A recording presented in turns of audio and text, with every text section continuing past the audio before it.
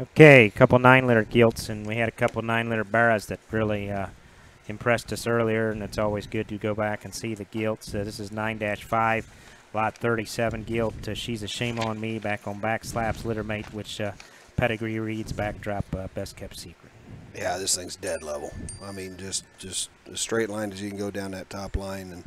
And again, that forerib's got enough depth. It looks like a female. You know, you've got some sweep along the belly line, and then I got a beautiful shape up of there, top shape. When you go up there, and that little tail's yanked high. Yes. I mean, it comes out high back there, and that's square. So it's square, cool look, grab your attention, go to a pin. Yep. Still has good bone, great feet, great front feet. I mean, and then like Brian said, that shape, that look, the squareness coming right at you. Just a solid gilt. I mean, has some of those extras, but just looks like one's gonna feed and get better for you every day. Yep. Lover belt. I mean, just yeah. Dark Yes. pigmented. Yes.